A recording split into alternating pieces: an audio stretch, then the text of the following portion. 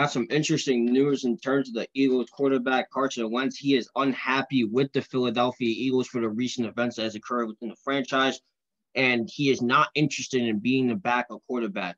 And get this, Mario, he wants to request a trade from Philadelphia if Jalen Hurts continues to be the starting quarterback. Doug Peterson hasn't said if the QB switch is permanent, which I think it should be, and if it's not, then this dude has some problems. And he was benched in Week 13 versus the Packers. This was written by Adam Schefter. I'm probably going to assume it was confirmed by him. Well, like we said in the last video, it's not all Carson Wentz's fault. Like you said, he's been battling through injuries, and it slowed him down.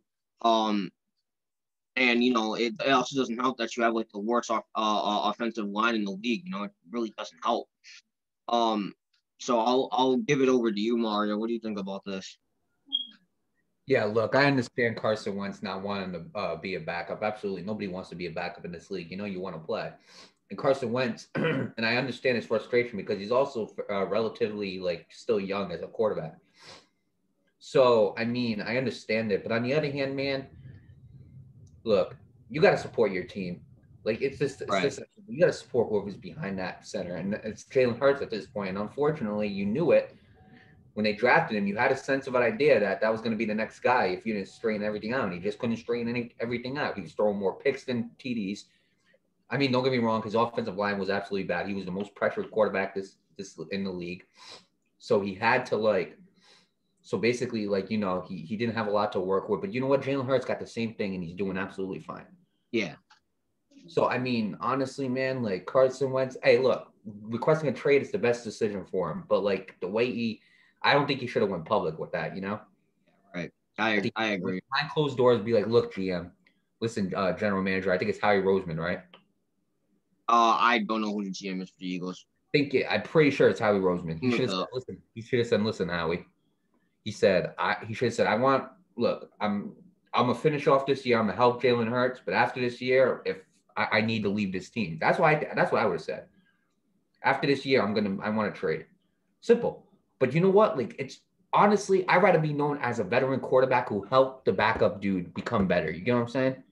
Yeah, right. 2 reasons. A, you're a better person because you're helping somebody else in need because you were once that rookie and you're helping somebody else. And B, don't you want to be known as the best quarterback ever?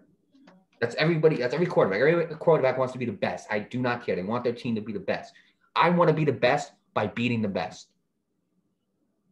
You know what I'm saying? When Brett Favre beat Aaron Rodgers, right? He beat Aaron Rodgers. He beat the guy he trained. You know what I'm saying? When Drew Bledsoe beat Tom Brady, 31 or 40, whatever the score was, I can't remember. When he left New England for the Buffalo Bills, he beat Tom Brady, who was being traded by him. So I want to beat the best, and that's the way you're going to beat the best, not ruining someone else's career or being complaining about anything. Help Jalen Hurts out, train him to be a better quarterback. Because guess what? If you ever cross paths with the Eagles again with a different team and you beat Jalen Hurts, it's just going to feel that much better. So honestly, man, I would have did it behind closed doors, no reports, nothing like that. And I would have told him, look, after this season, I want to be traded if I can't start. I feel like I still have some years left in me. And if you're going to make the decision to start Jalen Hurts, then by next year, then I'm going to leave. I'm waiting a little bit. You know what I'm saying? Yeah, right. Sorry if I have my cat here. She was screaming. She needed some attention. But yeah, I absolutely agree. I really don't think he I really don't think he should have went public with this. And I mean, this is going to create some really bad relationships with the team. This is going to create some really bad. I feel like this is going to create some bad blood between these guys because nobody likes to hear that. You know what I mean?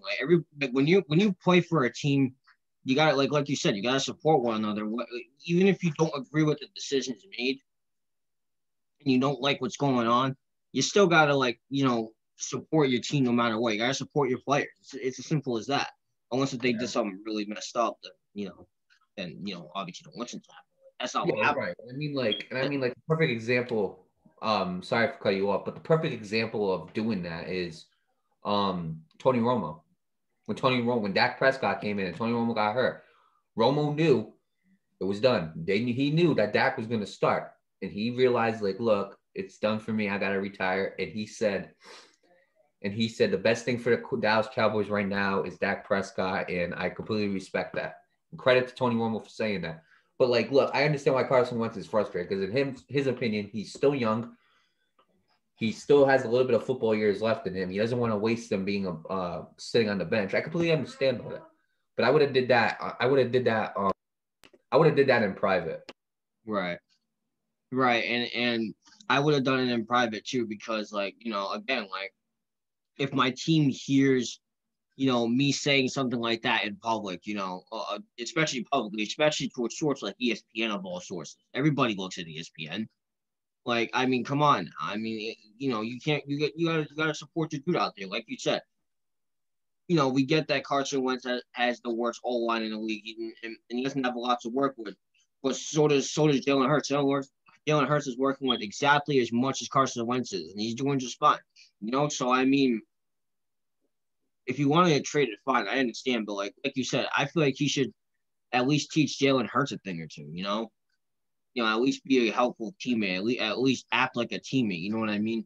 And then, Right. if it's all said and done, you want to get traded, fine. But, like, you know, I feel like this is just going to create a lot of bad blood. And I really think he shouldn't have said it to the public. I really think he just, like you said, should have been behind closed doors. Right, but well, with that being said, you know, good luck to Carson Wentz. Hopefully he gets what he wants. Good luck to Jalen Hurts. Good luck to the Philadelphia Eagles.